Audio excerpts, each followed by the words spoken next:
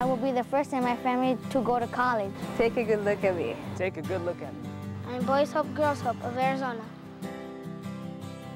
We are an organization that looks for students that are in poverty but have high academic potential and have a motivation to move beyond their normal means and to really give them a chance at a higher education and to succeed in school. The house, it's not only giving them a stable environment and a place where they have regular contact with adults and other kids their age, other high school, junior high kids. They're learning independence in a structured environment. They have house chores, so they have responsibilities in the house.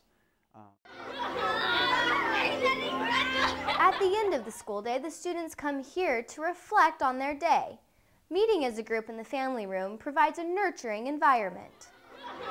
Well, I think it's absolutely vital, and a lot of these kids all have so much potential. It's that they don't have necessarily the resources or the people that are going to foster that potential. So if we can just step in and say, yes, you're doing a great job, and here's how you can use your abilities to go further and do the best that you can, and they can do it. It's just they need a little shove along the way or a little support. So that's what we're here for.